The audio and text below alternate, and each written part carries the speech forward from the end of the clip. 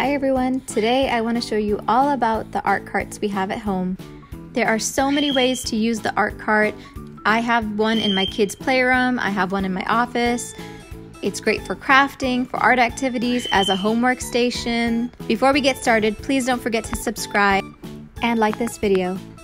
So here's a closer look at our art cart. You can call it a homework cart. There are so many uses for this particular cart. This is an Ikea Raskog cart. I love this color. It's so pretty and I love the cart too. There's so many different uses for it that I actually have one in my computer area, and I've seen people use it for lunch boxes, and there's just so many things. So an art cart can be looked at as like how mine is, and something that holds your art equipment, but it also could be a homework station, a homework area, and another great thing is it's movable. So for example, if my daughter is over there, then she can either just pull the whole cart to her, or I have these magnetic cups, and it's on the inside. I purchased these containers at the Container Store. I think it's from a company called Urbio or Perch. It has a magnet at the back, and a great thing is the art cart is magnetic as well. And the reason I prefer having these containers on the outside is because, for example, if my daughter wants to do a little bit of coloring, she doesn't have to pull the whole cart with her.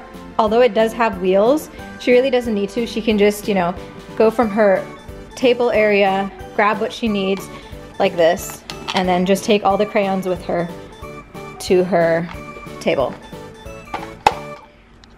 I change up what's in the art cart often according to my children's interests. If you leave the same thing there all the time, eventually they're just not going to want to use it. My daughter's 5 now. I have a 5-year-old, I have a 10-year-old, and I have a 12-year-old. My 5 and 10-year-old use the art cart often. My son doesn't seem to use it that much. I've had the dot markers in there since my daughter was probably 2, and she doesn't reach for it as much anymore, but I leave it there because sometimes she does. On the top here I have watercolors, different types that I've bought over the year, and then I have brushes. I have 2 of these cups here.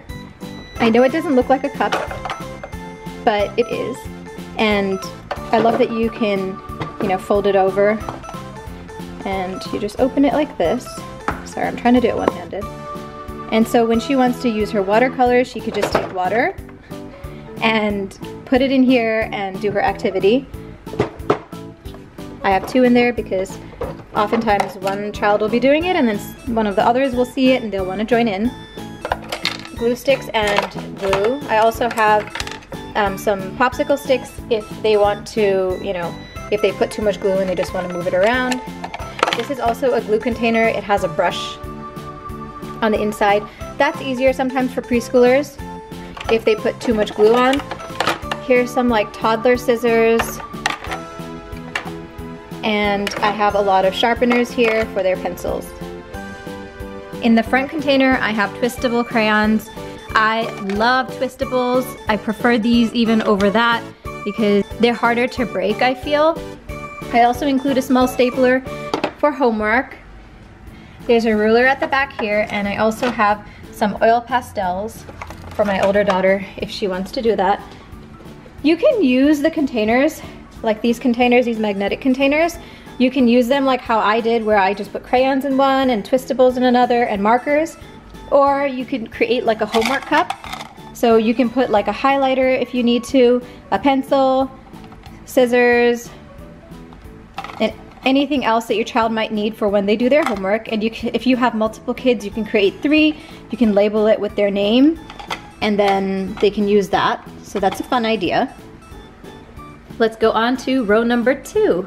So row 2 is more like our crafting area. I have googly eyes in this one. And I have feathers in here, foam pieces here. I have dot markers here. And in the last one, I have craft sticks and Q-tips. On the other side here, I have more crayons, twistables, thin markers, and colored pencils. This is actually a photo container. I think I bought this at Michael's. This is also great if you want to, you know, allow your children to just take whatever they want to their desk. And cleaning up on something like this is really easy. I feel like containers really helps keep your children organized, so when they're done with whatever they're doing, put it back in the container and then they can easily put it back. Then I have these Lakeshore People color crayons. So there's multiple skin tones. And then I have them as colored pencils as well. On the second shelf, I also have this magnetic container. In here I have stickers and coloring books and activity books for when the kids are bored. Now, my third level is constantly changing, but this is what my children currently like to use it for. I have washi tape here. Sometimes they like to do art activities with washi tape. Sometimes they like to write notes. Another thing that they absolutely adore, especially my 5-year-old, are these paper cutters. So this is a circle, here's a star, and here's the heart. And that's our art cart. I really love it. It's functional.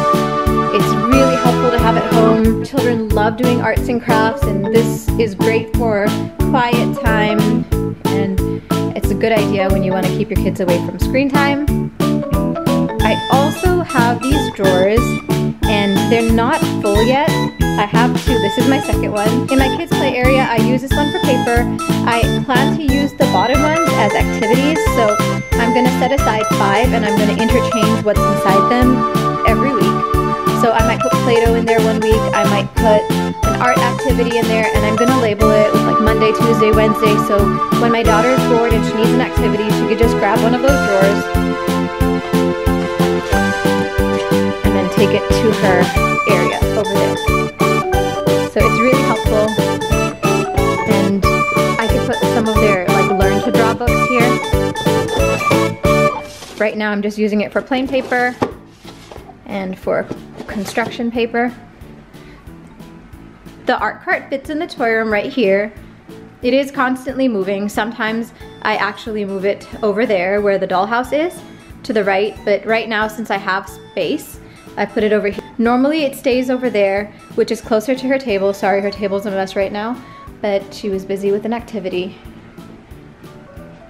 We had filmed a YouTube video on my kids channel, which is Fun with Mama's Kids, and we had a few different activities. So I included like a sensory bin, I included, you know, a color recognition song. If you want to check it out, I will link it in the description box below. If you want a closer look at any area in my kids' toy room, please let me know. I've got animals up here, I have Play-Doh supplies, travel books, cars, and a lot of Barbie dolls. Include some clips from our previous art cart, what it looked like. It's the same, you know, Ikea Raskog cart, but I just change up the material that's in there according to my kids' ages. So here's a closer look at our art storage. I have our do-a-dot markers right on top, and then I put some stickers, and watercolors, glue. Labeling it helps keep the kids accountable, so it generally makes them put it back in the right place, but not always. I don't normally keep scissors in here because of my 3-year-old, but if I didn't have a 3-year-old, then I would definitely have scissors, and then they could just take it out and use it for homework. In the middle tier, I have our collage material, so I've got feathers and pom-poms. I got these containers, I think, at Lakeshore Learning. On the side containers, I have books for drawing and coloring. So I've got our do-a-dot marker books. The bottom tier is basically just a lot of extras and things that I don't really want the kids to be in. That's why I've got these side containers sort of blocking their access. So if my daughter wanted to color, she would just grab her crayons here, choose a book from here, and then go to her art table. So here's my little actress. So she got her coloring book, and what do you get next?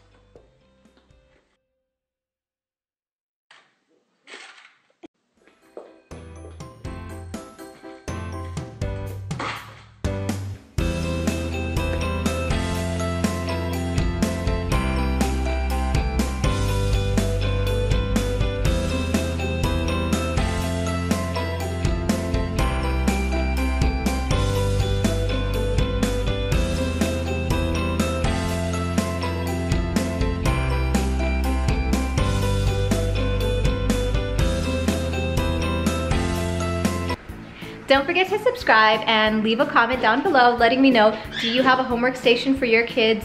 Do they have a table at home dedicated to art and activities?